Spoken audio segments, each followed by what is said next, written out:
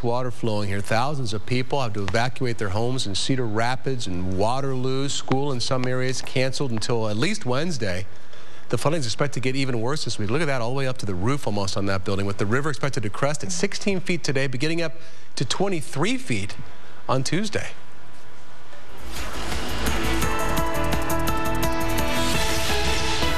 Well, good afternoon. Nothing like that here, but we do have some cloudy skies over the valley here right now. Take a look at some of this, and we're going to take a look here in just a few moments at our satellite and radar. You're going to see some of those clouds really starting to form just south of us.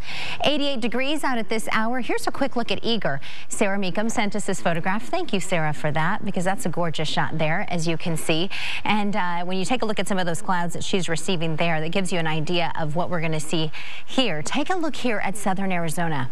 The area south of Tucson, Nogales, the areas over Douglas, Arizona, all these folks are starting to receive some storms, storm activity, as I can say.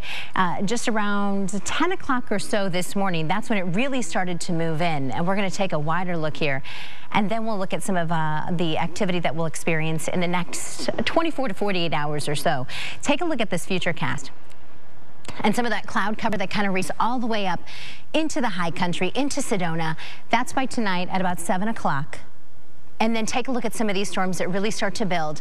A lot of those storms coming through Tucson, right up the middle of the state by Wednesday around noon. Flagstaff, Sedona, going to see some of those storms. And then north of that, north of the Grand Canyon, North Rim, South Rim, and then the area around Page, you're going to see some of those storms as well. Take a look at this. Temperatures across the state right now.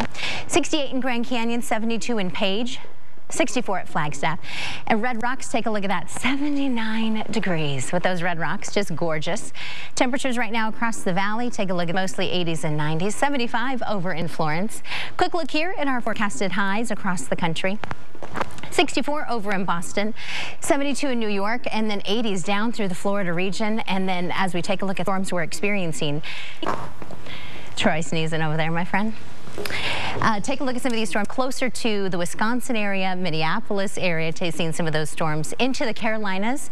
There's this real stubborn storm kind of sticking around Charlotte, but that's going to dry up hopefully real soon. And then back to our skies right here in Arizona. Take a look here.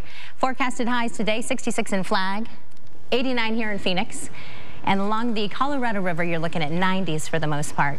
Quick look at our 10-day forecast and you will see lots of sunshine next week. 91 for Saturday to get your weekend going, and beautiful temperatures, as you will see. 89 for our high today. Troy. You're talking about the weekend already? Why not? I like the way you think. Isn't that what Mondays are for? Yeah, like the way you... The Moms Against Stupid Tiny Carts movement and other shoppers quickly joined in, and they were complaining about their ankles being bruised because of these little carts. Oh, man. And out of control kids. What do you think? You have younger kids. Do you think that's a good idea? Well, first of all, the carts are going to be gone by the end of the year, so you don't have anything to worry about. My kids haven't gotten into it yet. Okay. So I know they're at Trader Joe's. I don't go there enough for my kids to be into it, but you know, if you were into those, even though I haven't seen them here in town. It's kind of fun. Trader Joe's is cute, but if your ankles are bruised because of them, I guess it's a problem. Right? Well, yeah, that is.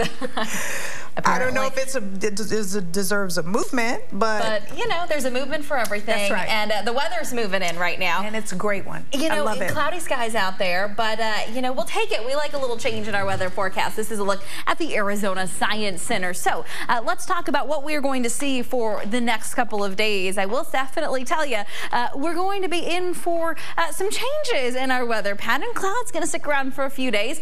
We're tracking a low pressure system that is moving. You can see all of the showers from this morning. This is a loop here, so we're seeing the activity of the last couple of hours. Pretty light rainfall. I mean, a lot of this that you see on the screen has been very light in nature, or maybe it's Virgo, so it hasn't even hit the ground. But we did see some light showers in places like Tucson. We saw some showers along the I-10. Also saw some showers in places like Douglas. I think most of the moisture is going to stay to the south of the valley, but we do have a chance of seeing some very light sprinkles, really. So let's take a look at at our Doppler radar. This is a 3-hour loop in the valley. You can see a little bit of activity kind of worked its way here through the eastern valley. But all in all, I think for the rest of the day, about a 10% chance we could see some sprinkles, but a lot of it probably will be Virgo, so it's not actually going to hit the ground. Just keep that in mind, though. As we run you through Futurecast, again, we do have that chance. A lot of the activity is going to be to southeastern portions of Arizona. But as we run you through Tuesday, tomorrow's our best chance of seeing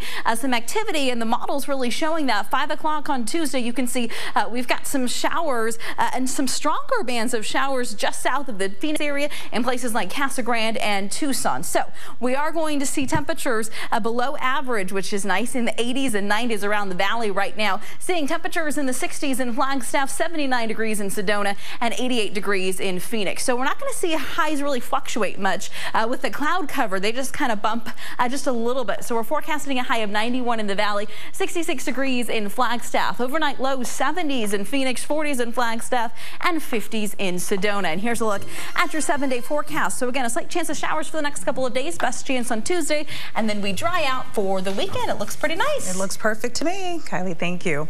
The Prime Minister of Canada gets the cold shoulder from the future King of England, and it's all caught on tape. The